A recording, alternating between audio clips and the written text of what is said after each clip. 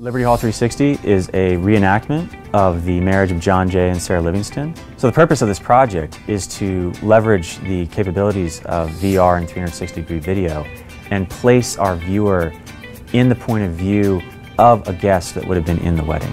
You don't have to be in the museum to experience it. You can actually put on these VR viewers and experience the important history anywhere. We want the viewer to feel like they time traveled back to the 1700s.